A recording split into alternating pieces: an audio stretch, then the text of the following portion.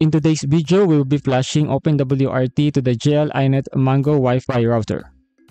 If you haven't checked part 1, please check it out because it will tell you the features of this router. Now, in order to flash this one, we have to download the OpenWRT for this model. So just go to firmwareselector.openwrt.org, or as you can see on your screen, and search for the GL Inet model. And select the latest OpenWRT version, the stable one, which is 23.05.5. You have to download the sys upgrade one because it is already OpenWRT and we are just updating its version. Before flashing, we'll just check out this OpenWRT wiki for our router.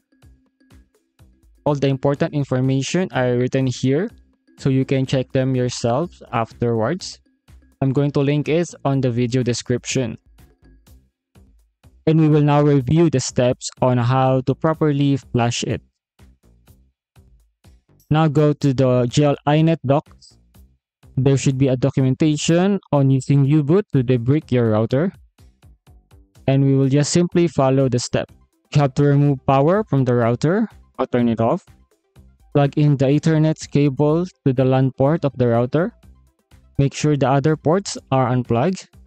Well, in this case, we only have 2 ports on the GL Inet, which is the LAN and the WAN.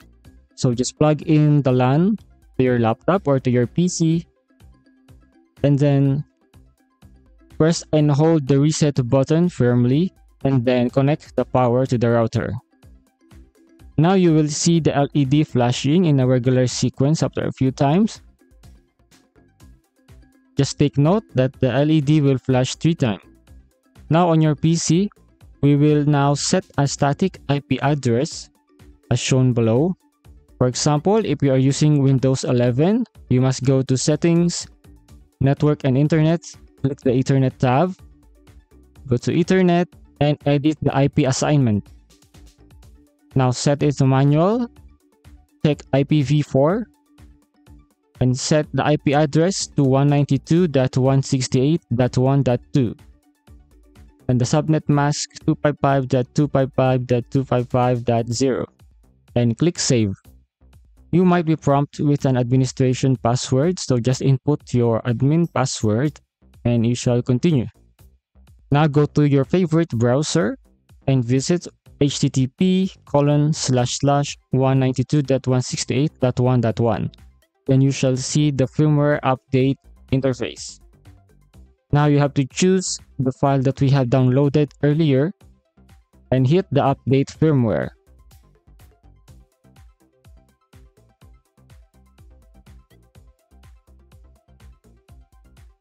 To begin the update, click Update Firmware. It might take up to 10 minutes.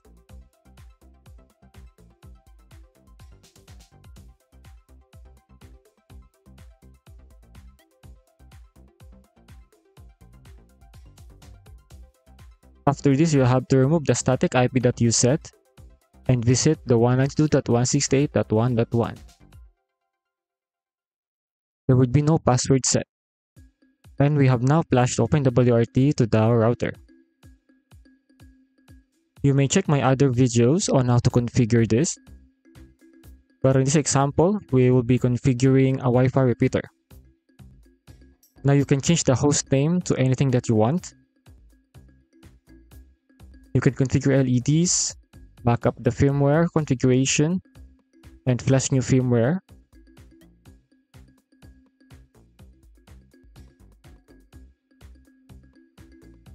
Just a quick note, LDT uses the same IP address as our router, so we need to change it to a different one. It is under Interfaces LAN, IPv4 address. I will change this to 192.168.30.1. Click Save and Apply.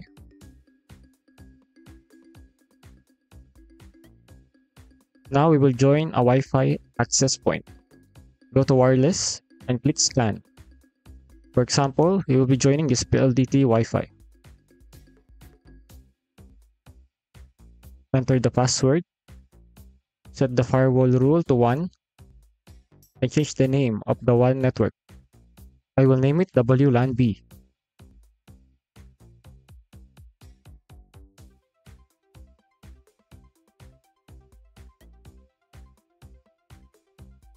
Now go to Interfaces and WLAN B and set the device to our created Wi-Fi client. Click Save and save and apply. We shall now be connected to the PLDT Wi-Fi.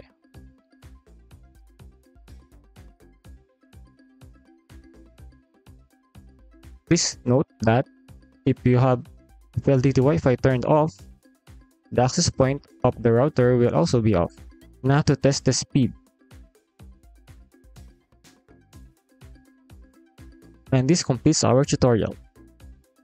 So thank you for watching, and please share, like, and subscribe.